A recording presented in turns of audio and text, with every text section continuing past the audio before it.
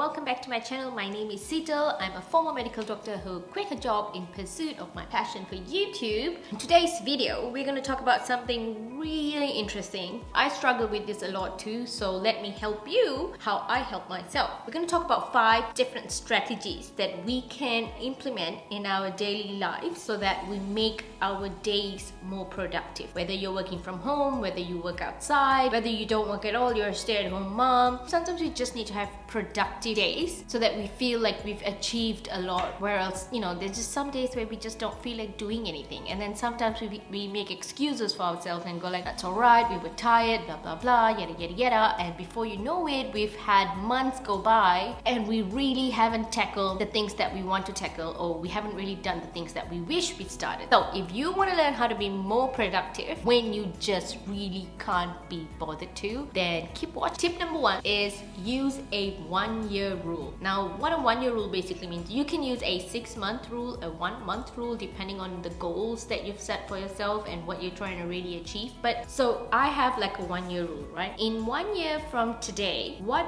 would I be upset about if I did not achieve that certain thing? So for instance, with my YouTube channel, 1 year from today, I wish to have over 100,000 subscribers.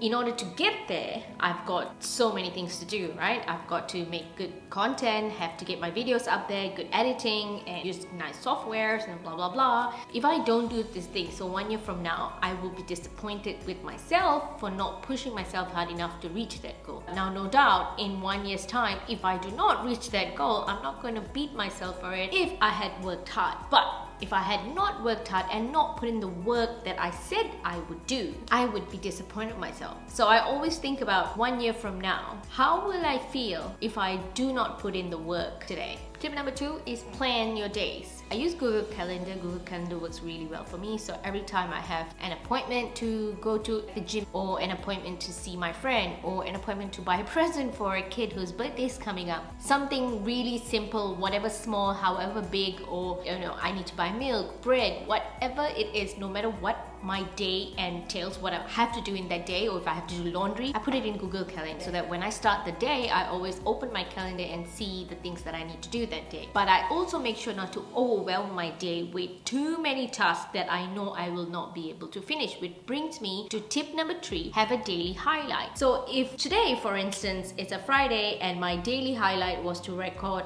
2 videos and edit 1 video. So my daily highlight is this. Now I've got other things that I want to get done as well, but I only make sure that I record 2 videos today and I edit 1. I can record more if I have time, sure. I've got the other things listed out that I really want to get done as well, but I will only try to achieve or try to finish up what my daily highlight is. The other things that I still need to get done in my list, I will not try to push for it if I don't have time. So therefore, when you plan your day, you don't get too overwhelmed with like all sorts of things. Back in the days, I used to plan my day really full. I used to over plan my days, especially as a medical student. When you're studying, you always think that you can finish this many chapters in a day, because when you start reading, sometimes some chapters are shorter than the others, and you think that I can read these things, but then as you start reading and studying, you feel fatigued, you feel tired, you need to go out for a run, and you come back. Whenever I overplan my days, I find that I run behind schedule all the time. So nowadays, I don't overplan. I have daily highlights of exactly what I want to achieve that day,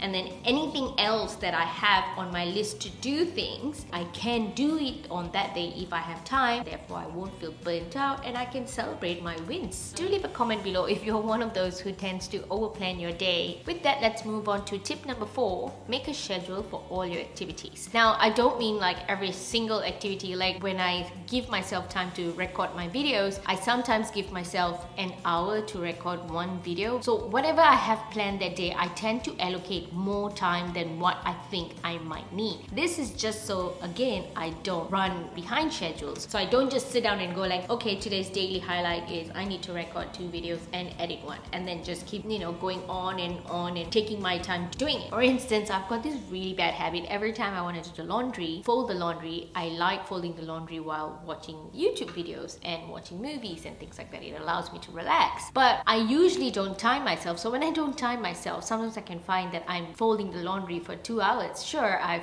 achieved so much. I've folded all the laundry, everything looks nice and neat, I can put it away. But I've actually just spent 2 hours doing the laundry when I could have folded everything in half the time, or maybe even 1/4 of the time, and spend the rest of the time playing with my children, doing their homework with them, or doing something else that's useful. Ever since then, I started timing myself. So when it comes to doing the laundry, I'm like, right, although it's not my priority, but it still needs to get done. Sometimes I do run a bit, like 5 or 10 minutes, give or take, outside of the time that I've allocated myself, but still, I make sure I allocate a time to myself just so I'm not taking the entire day to do that one thing. Alright, tip number 5, and the last tip is you need to find your mojo. What's a mojo? Well, you kind of need to watch the Austin Powers movie to find out what's a mojo. But really, it's that something that will get you out of the slump. Now, if you know what I mean, it's that feeling when you're just in bed. Let's say you're in bed, it's winters, it's hard to get up at 5 o'clock in the morning to get anything done because it's so cold. All you want to do is just lie down in bed, and you make this excuse for yourself where I deserve to rest, I deserve to sleep in a little bit more, I just don't feel like doing it. Whereas yesterday you were very sure you were going to wake up early, but you just, when the time comes, you just don't feel like doing it. You can come up with a million excuses because all of a sudden you just don't feel like going, and you just don't want to go anymore, period. So what do you do to get yourself out of the slump?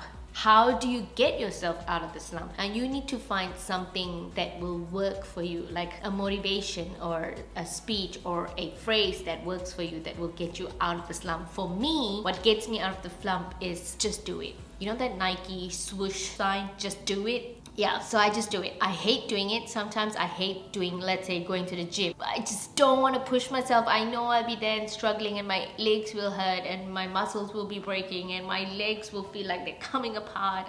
There comes a time when you just really don't want to do it. I just tell myself, Seetal, you're gonna do this, and you're gonna do it now. Just do it. Don't think about it. It's like almost like you're ripping off a band-aid. Just do it. It's just like, tell yourself, I'm not gonna think about it. I'm not gonna think about what I'm putting myself through. I'm just gonna do this mindlessly. I know I'm all about being mindful and thinking about what you're doing when you're doing it, but there comes a time when you really do not want to do it, and your mind is saying all these things to talk you out of doing what you need to do. That's when you tell yourself, just do it, or just slap yourself in the face and go, I'm gonna do this. And you will always thank yourself when you finally did it, because the deed's done, dude. High five to yourself. So I hope you found this video useful. If you did learn anything new, then do hit the like button below, and also hit the subscribe button below, or this little subscribe play button right here on the screen. It will allow you to follow my channel so that you don't miss a channel every time I post a video. I am going to be posting a video twice a week now to up my game for this YouTube thing, and I do hope you press the bell notification button so that you also get notified every time I post a video, because otherwise you might miss some of my videos.